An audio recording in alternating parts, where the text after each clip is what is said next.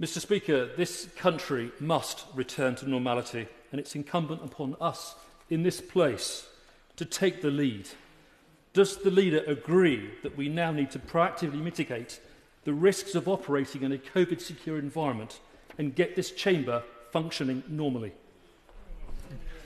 Leader of the House.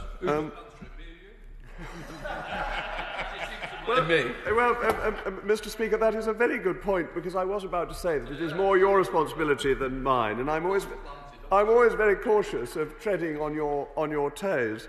Though there was a bit of a double act with your predecessor, who used to interfere sometimes in question time and answer questions that directed to the Leader of the House. But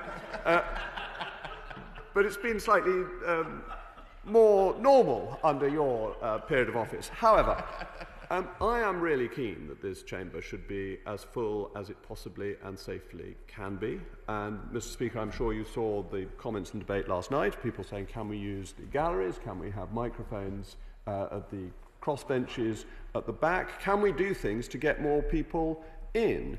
And I'm very keen that we should. I think, Mr Speaker, I can speak for you in saying that you are keen that we should, but we slightly run up against the official advice from PHE, and it is difficult for this House of all places to ignore the advice that is being given by an official body.